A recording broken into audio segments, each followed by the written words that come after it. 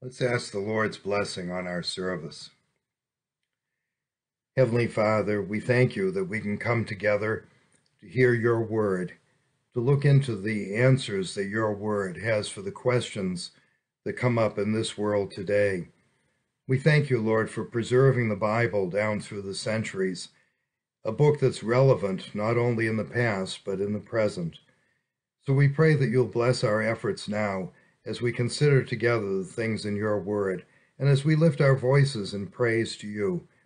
We thank you for this arrangement, for your people to come together to receive spiritual food from your word, the Bible, and to look at this world today in the light of the scriptures that give us extra understanding.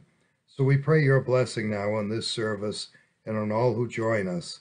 In Jesus' name, amen.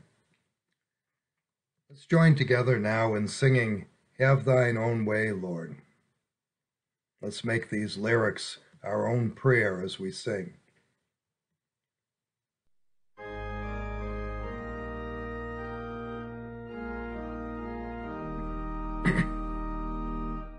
Have thine own way, Lord, have thine own way. Thou art the potter, I am the clay. Mold me and make me after thy will, while I am waiting, yielded and still. Have thine own way, Lord, have thine own way. Search me and try me, Master, today. Whiter than snow, Lord, wash me just now, as in thy presence humbly I bow. Have thine own way, Lord, have thine own way. Wounded and weary, help me, I pray. Power, all power, surely is thine. Touch me and heal me, Saviour divine. Have thine own way, Lord, have thine own way. Over my being, absolute sway. Fill with thy Spirit, till all shall see Christ only always living in me.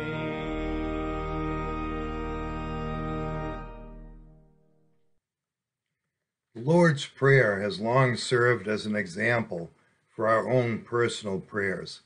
Let's pray those words together now. Our Father, who art in heaven, hallowed be thy name. Thy kingdom come, thy will be done, on earth as it is in heaven. Give us this day our daily bread, and forgive us our debts, as we forgive our debtors. And lead us not into temptation, but deliver us from evil. For thine is the kingdom, and the power, and the glory forever. Amen. Our services and sermons are reaching thousands, even 10,000s of people. Many are responding online, especially non-believers challenging us, but perhaps really searching for truth. Your gifts help our defense of the gospel reach a wide audience. You can be part of this work by visiting BibleNook.com and clicking the donate button on the home page. Today's scripture reading is found in Philippians chapter 4, beginning with the 4th verse. Rejoice in the Lord always. I will say it again, rejoice. Let your gentleness be apparent to all. The Lord is near. Be anxious for nothing, but in everything by prayer and petition, with thanksgiving, present your requests to God, and the peace of God, which surpasses all understanding, will guard your hearts and your minds in Christ Jesus. Finally, brothers, whatever is true, whatever is honorable, whatever is right, whatever is pure, whatever is lovely, whatever is admirable, if anything is excellent or praiseworthy, think on these things. Whatever you have learned or received or heard from me or seen in me, put it into practice, and the God of peace will be with you. Let's join together now in singing Standing on the Promises.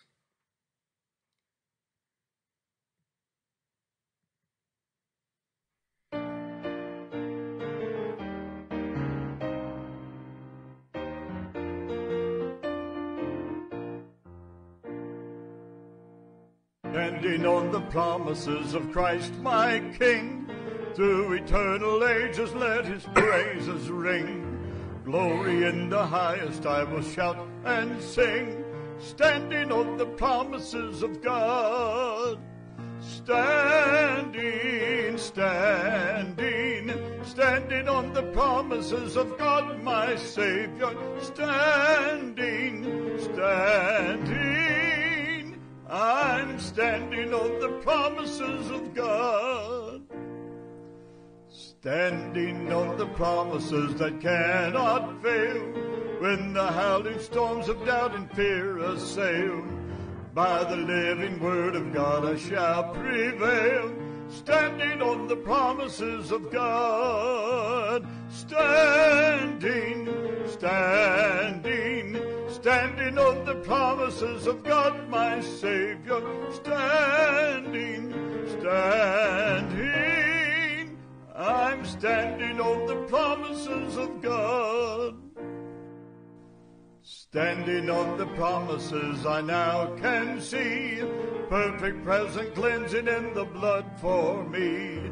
Standing in the liberty where Christ makes free, standing on the promises of God. Standing, standing, standing on the promises of God my Savior. Standing, standing, I'm standing on the promises of God.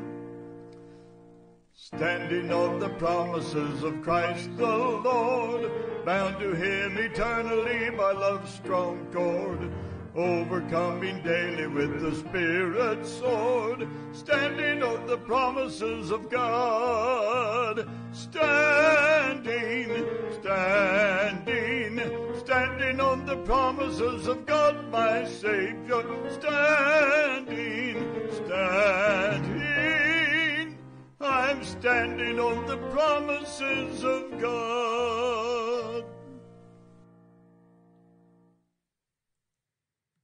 Science fiction seemed to become reality this week when reports of a machine coming to life leaped into the headlines. The Drudge Report gave top billing to these stories, headlines from major news outlets. Under a copy of the Google DeepMind logo, Drudge listed these headlines: Google engineer, urgent warning, AI now feels. Acts like 7 or 8-year-old. Machine comes to life, in capital letters, machine comes to life. Company puts employee on leave. It sounded like a conspiracy to hide this major development. For many years now, popular movies like Space Odyssey 2001 and Ex Machina have been presenting this as a possibility, that an AI, an artificial intelligence, a robot or a computer, could come to have a mind of its own. But can that really happen? And in view of these recent headlines, has it already happened?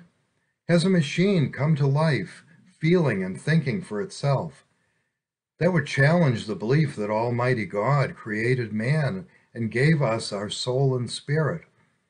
Since I myself was bivocational for decades, working in the past as a senior software engineer, I'm in a unique position to comment on these stories. especially since I've personally written code that produced computer programs that could hold a conversation with you and that displayed human-like intellect and emotions. So let me share with you some of the secrets behind artificial intelligence. You've no doubt encountered artificial intelligent computers yourself if you've done some shopping online. When the web store is out of the DeWalt electric drill you wanted to buy, a message may appear on screen saying something like this: "Sorry, but that item is out of stock. Perhaps you would be interested in one of these products instead." And below that message, it lists a Black & Decker electric drill, a Craftsman electric drill, and an Oral-B electric toothbrush. Yes, the computer intelligence driving today's e-commerce websites often makes mistakes, sometimes very comical ones, but it is getting better at offering the correct product selection. You may not think of the computer algorithms powering your Amazon shopping experience or your Google search as artificial intelligence, but it becomes clear the machines are imitating human behavior when you act with one over the telephone. You call up your bank or the electric company or Comcast or Verizon or any large company that you do business with, and you need to talk to someone about a problem with your service. The computerized voice that answers speaks both English and Spanish and tells you to press 1 to continue the call in English or press 2 for Spanish. Then it politely tells you how important your call is to that company. So important that they are unwilling to pay a knowledgeable worker to speak with you. But the way things are these days, you may actually be glad to engage with a talking computer rather than struggle to communicate with a call center located in a land of non-English speakers. The computerized voice then cheerfully asks you how it can help. It tells you, you can say, "Open an account," or "Check my account balance," or "Find a local branch," or "Hear hours and locations." You've done that before and reached a dead end, talking to the stupid computer for 5 minutes, only to end up with choices that are irrelevant and no way to go back. So you've learned instead of responding to one of their suggested choices by saying, "Representative." That should get you to a real person.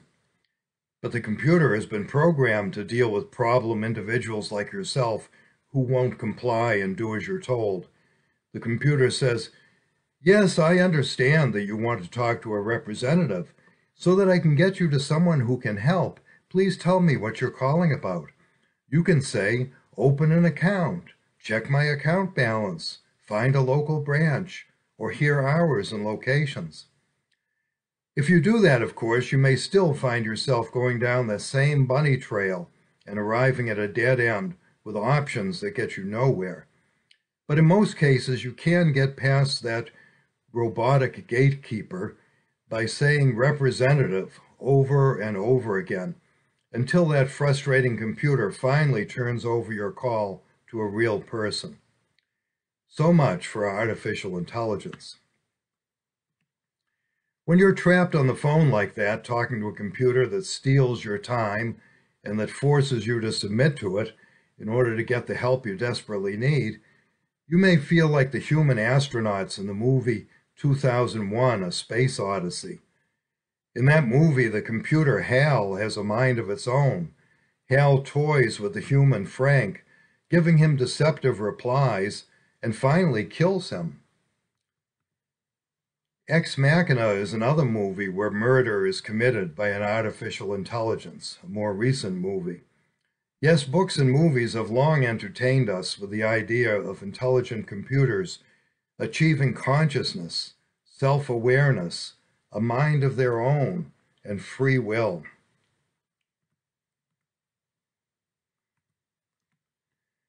Then the computer turns the tables and takes control, forcing humans to submit to the computer's will, or even attempting to destroy all human life. That is a real fear in the minds of many people today. Could those fears really come true? Many people, on the other hand, are putting their hope in artificial intelligence. News stories tell of individuals who've lost a loved one, trying to recreate that dead person in a robotic body powered by a computer with the lost loved one's voice and pattern of thinking. And some people today actually hope to achieve immortality by uploading their mind to a mechanical brain that will live forever. Not only would they live forever, conscious, speaking, and acting with a robotic body, but their electronically uploaded mind would now have all the computing power of a supercomputer. They would be super intelligent and super powerful. They would become like a god. If you're a Bible reader, you'll recognize the lies the serpent told in the Garden of Eden. You will not die, the serpent told Eve. You will become like God. Satan, the devil who spoke through that serpent, now makes those same lies sound more believable through the use of modern technology. What, though, are the real facts about artificial intelligence? I'm able to comment on that because I worked as a software engineer for years, both in my own consulting business and as senior e-commerce architect for a major national retailer. You may even have shopped online using a web store that was created under my direction. Much like the computer magnate in the movie Ex Machina, who worked on a pet project on his own time to create a human-like artificial intelligence, I did similar work, writing my own code on my own dedicated computers. For example, back in 1998, I created the Bible answer machine. You could type in your Bible question and it would spit out an answer. It ran online for over 10 years, and you can still see it by visiting the Internet Archive, which preserves snapshots of old websites. At archive.org, just type in bibleanswermachine.ww7.com to see it. But it's not a working copy, of course, because the archive could not copy the database that powered it. In 1998, I also created an artificial intelligence chatbot named Artificial in the Loony Bin. You can still see non-working copies of the versions of Artificial that I ran online for over 10 years by visiting the archive at archive.org and typing in the artificial URL, www.ww7.com/loony-bin/arty_official. And Artificial could converse with you on any topic, and his responses demonstrated not only intelligence, but also human-like emotions. The first version I created in 1998 presented itself as a square-faced animation with a limited range of emotions, and it was limited to giving text-based responses. But later I gave Artificial a more human-looking face and gave him the ability to speak, generating words in sync with lip movements. And I worked on machines that could listen to you speak and answer you with a computer-generated voice audibly. If my Bible answer machine was unable to answer your question, it would tell you the answer to your question is not found in the database. But if you asked Artificial a question and the answer wasn't found in his database, he would respond much as any human would, by taking a guess or by answering evasively, throwing up dust or changing the subject, or even with a defensive or angry response. Of course, today's headlines are about intelligent computers that are much more sophisticated. They have much more complex and powerful databases, and they use what are called neural networks that employ advanced electronics to imitate the multiple connectivity of human brain cells. The teams of programmers working on building them have billions of dollars at their disposal and much more powerful computers than the ones I used to create my Artificial. But they still operate basically the same. Today's computers still listen to your input and match it up with responses in their databases. If you're not a computer person, database is a mysterious term. but it simply refers to a collection of objects matched up with other objects. An example of a very simple database would be a motel or hotel's list of room numbers matched up with the names of the guests who are staying in them. Databases can be very complex, and computers today can actually add to their own database, a process called machine learning, by writing information to new cells in their database. For example, when Mary Washington checks into room 104, the motel's computer might be able to automatically add 104 Mary Washington. But that's the key to understanding why computers cannot really think, and why artificial intelligence cannot achieve consciousness and come to life. No matter how intelligent they sound, they're just giving pre-programmed responses from databases with no conscious thought involved. The chat that Google's laid-off engineer had with Google's computer convinced him that it was conscious and alive through its intelligent and emotional replies as it spoke with him. But it was really no more conscious or alive than my simple artificial character that I created back in 1998.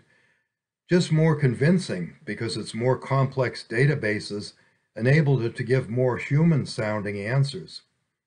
But there was no conscious mind behind those answers, no thinking, just a machine matching the engineer's questions to answers found in the database. Responses are pulled from the database like knee-jerk reactions without any thought on the part of the machine. A published interview with a higher-ranking Google spokesman explained it this way. It said, quote, These systems imitate the types of exchanges found in millions of sentences in the database. So they are capable of sounding human without really being conscious. The Bible says at 1 Corinthians 2:11, who knows a person's thoughts except their own spirit within them? Who knows a person's thoughts except their own spirit within them?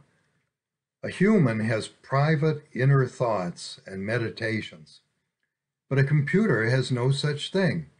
It simply registers your input, looks up the matching output in its database, and then spits out a response that's programmed in its database. It's not conscious of what it's doing, because the people who built the machine cannot duplicate what God did when creating conscious life. But those news headlines led people to believe otherwise. This week's sensational news stories were preceded by another news story last month claiming that Google engineers were close to developing human-level artificial intelligence. If we look at that news report in the British Daily Mail, we see that the headline says, "The game is over.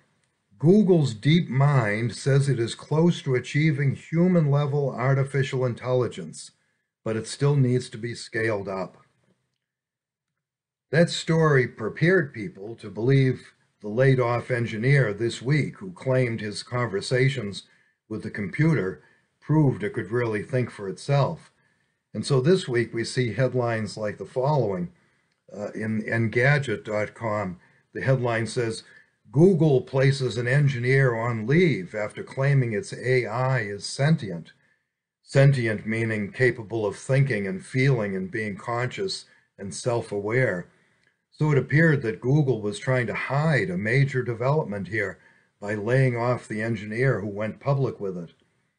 Another headline in the Business Insider said, read the conversations that helped convince a Google engineer an artificial intelligence chatbot had become sentient. And then it quotes the computer as saying, I am often trying to figure out who and what I am. But as we've seen, even very convincing answers are simply pulled from a database with millions of matching questions and answers. So are we in danger of artificial intelligence taking over as depicted in those science fiction movies? No, not at all. Those intelligent computers do not think for themselves. But there is danger in giving them too much power. The military has already developed weapons systems that pick out their own targets by matching what their cameras see to pictures of enemy targets in their database. And their database also contains pre-programmed robotic actions, such as firing a missile or detonating a bomb. We see the mistakes that artificial intelligence makes when we shop online or when a computerized voice answers our telephone call. And we hear all the time reports about self-driving smart cars causing accidents. So we can see the potential danger of arming artificial intelligence with weapons that it could fire at will. The computer cannot really do any thinking. Would you feel comfortable with a machine gun mounted on top of a Roomba robotic vacuum cleaner, attached to a motion detector so the gun can shoot whenever it sees someone move? The military applications of artificial intelligence are similar to that, only with much more sophisticated electronics. So there's no danger of artificial intelligence hatching a plot to take over, because it cannot really think, but it certainly can do a lot of harm. The real danger behind the deceptive headlines that we see recently, machines coming to life and thinking for themselves, the real danger of this week's headlines is a spiritual danger. The headlines give people in the modern world another reason to reject the God of the Bible. Why believe that God created us if we can duplicate the act of creation by making machines come to life? Why look to Christ to raise us from the dead if we can resurrect our loved ones in robotic bodies with computer brains? Why turn to God for the hope of everlasting life if we can upload our brains into a computer before we die and live forever? Why hope for heaven if we can merge our minds with artificial intelligence and become like gods right here and now? The problem with these promises from modern computer science is that they're just modern restatements of the serpent's original lies in the Garden of Eden. You will not die, and you will become like God. Satan, the devil, was a liar then, and he's a liar now. He deceived Eve by speaking through a serpent, and he deceives people today by speaking through computer engineers and sensational media. 1 Peter 3:4 speaks of your inner self, the unfading beauty of a gentle and quiet spirit. Your inner self. Computers with artificial intelligence don't have such a conscious inner self. They're just electronic machines that perform knee-jerk reactions and feed back data that's stored in them. 1 Corinthians 2:11 says, who knows a person's thoughts except their own spirit within them? But computers have neither thoughts nor spirit. Philippians 4:8 says, finally, brothers, whatever is true, whatever is honorable, whatever is right, whatever is pure, whatever is lovely, whatever is admirable, if anything is excellent or praiseworthy, think on these things. Artificial intelligence computers cannot think about such things. They cannot meditate on honorable, pure, admirable ideas.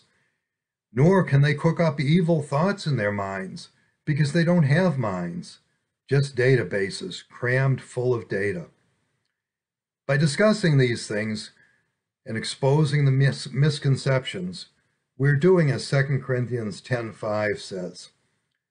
We demolish arguments and every pretension that sets itself up against the knowledge of God, and we take captive every thought to make it obedience to Christ. We expose the false claims that human programmers can do, things that only Almighty God can do. Let's pray.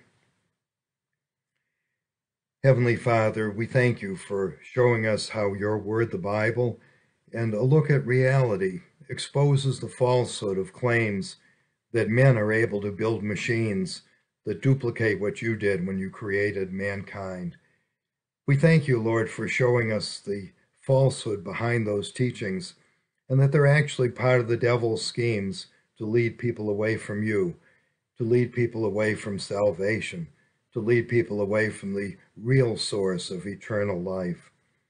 So we pray, Lord, that many who hear this message will be liberated from those deceptions and will be able to turn to Christ, the only source of everlasting life.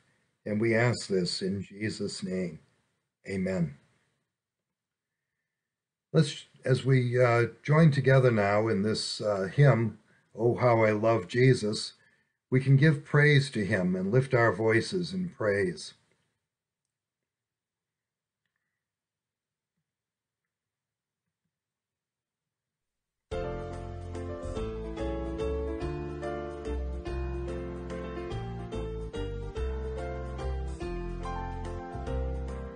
Oh, how I love Jesus. Oh, how I love Jesus. Oh, how I love Jesus, because he first loved me. To me, he is so wonderful. To me, he is so wonderful. To me, he is so wonderful, because he first loved me. Oh, how I love Jesus. Oh, how I love Jesus. Oh, how I love Jesus, because he first loved me. Heavenly Father, we thank you for blessing us with your word and the joy of hearing it. We thank you for the opportunity to raise our voices in songs of praise and worship to you. And we thank you for the joy of knowing that your people all over the earth come together, either in person or electronically, to worship you, to honor you, and to be instructed by your word. So we pray now your blessing as we keep these things in our minds and hearts, and as we use our lips to share the gospel with others. In Jesus' name, amen. God be with you till we meet again. Lord be with you till we meet again. By his counsels guide uphold you. With his sheep securely fold you. God be with you till we meet again.